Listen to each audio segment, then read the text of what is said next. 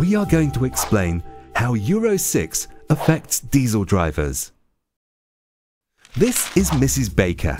She wants to buy a new car and would like one that runs on diesel. After all, they use less fuel, so they're more economical. Aren't they? Not if you ask her husband, Mr. Baker. He knows that the new Euro 6 emission standards will soon take effect, and he's read somewhere that driving a diesel won't be worthwhile anymore. Or will it? Euro 6 will benefit the environment and is absolutely worthwhile, since diesel vehicles will emit even less nitrogen oxides and carbon dioxide in the future.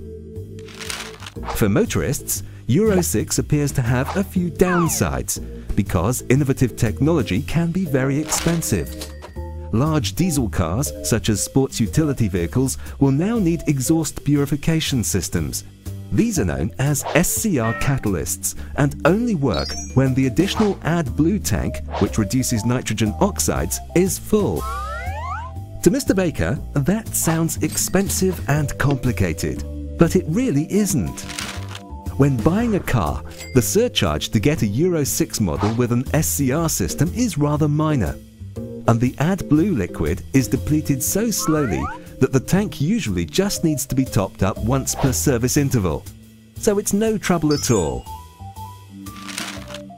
Thanks to SCR systems, diesel vehicles are now even cleaner and more efficient. The built-in Denoxtronic dosing system can reduce fuel consumption by up to 5%.